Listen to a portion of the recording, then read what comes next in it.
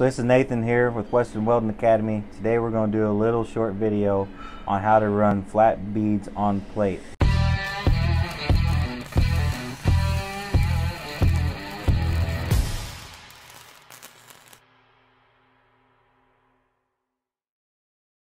We're going to talk a little bit about overlapping, long arcing, and how to fire up your rod correctly. Okay, so we want to talk about how to overlap your beads on plate. So when you're doing this, you want to, on your current bead, you want to overlap 30 to 50% of the bead you have laid down already.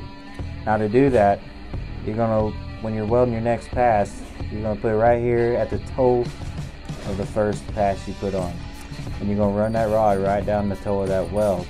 Nice and slow, give it time to build up, and it'll consume 50% of the current bead you have on the plate already.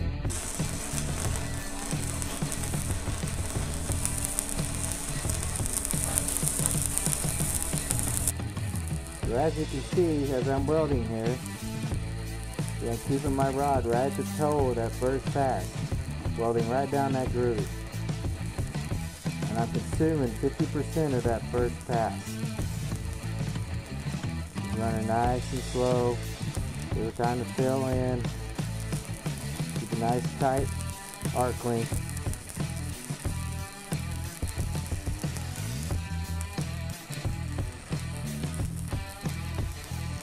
Wire wheel this pass off.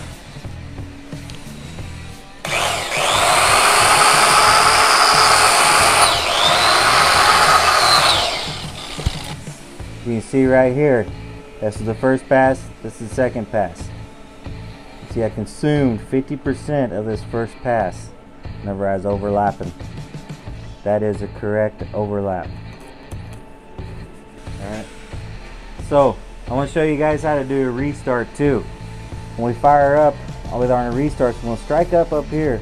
We're going to drag our rod back and we'll swoop in here like this and grab our puddle and take off.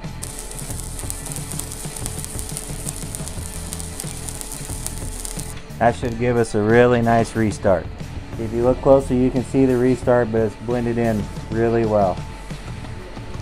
That's also how you fire up your 70/18s when you're just taking off too. Even if you're not doing a restart, if you're just firing up and doing your first pass, you strike up ahead of it, you drag back, you loop, you pause for a second, get your puddle started, then you take off. You will loop, we'll pause, and you just start welding.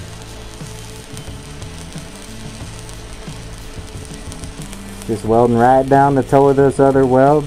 You keep right in the toe of that weld. If it's straight, it will keep you nice and straight for the next one.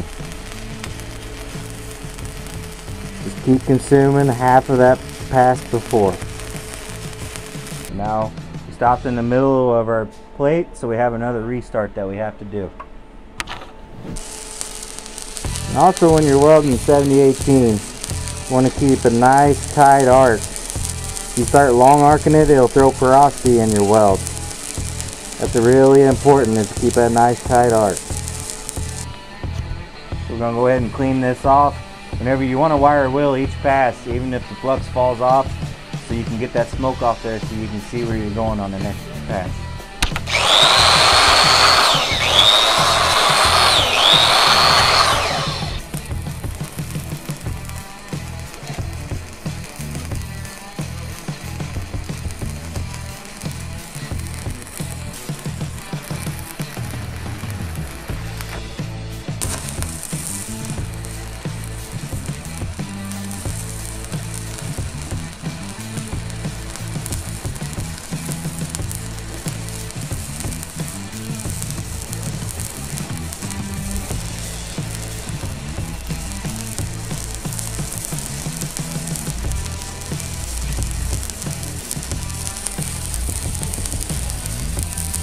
So I was talking about the arc length earlier, how you want to keep a nice tight arc length. So with 70/18, if you get a real long arc length, it will throw in porosity in your weld. So you want to keep a really tight arc length. I can go ahead and just demonstrate to you a little bit here. I'll play with this and I'll show you what a good arc length is, what a bad arc length is. So I'm going to fire off and get us a good arc length going. This here is a nice arc length, real tight, a nice pretty bead, not a whole lot of splatter. Now I'm going to make a long arc length. If you watch, you see how violent that gets. You'll see your arc dancing around, a lot more splatter. That's not what you want. You want to get it down in there, get it nice and tight. It cools your puddle down, nice smooth sound.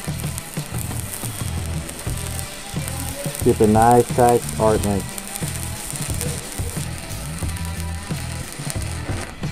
Okay, I'll try to demonstrate this to you again on the arc length.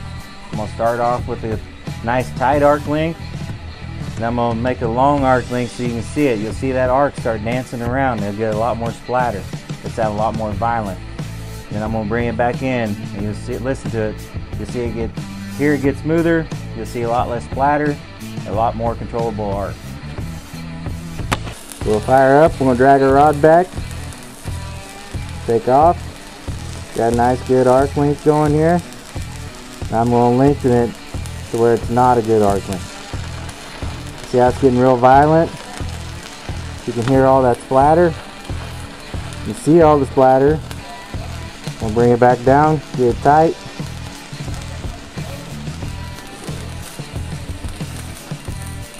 Run nice and smooth. Okay, again I'm going to get a long arc length. See that arc dancing around? Big ball shooting off the rod. And we'll bring it back down to where it needs to be.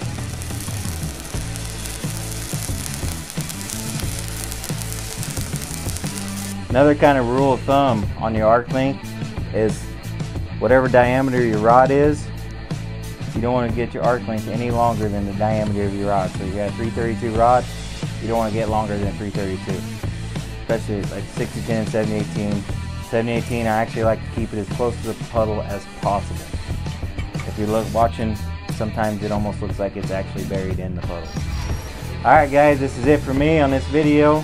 If you liked it, make sure to smash that like button below. If you have any comments or want to see anything else, make sure to comment below. Check out our Facebook link and Instagram. We'll see you on the next weld.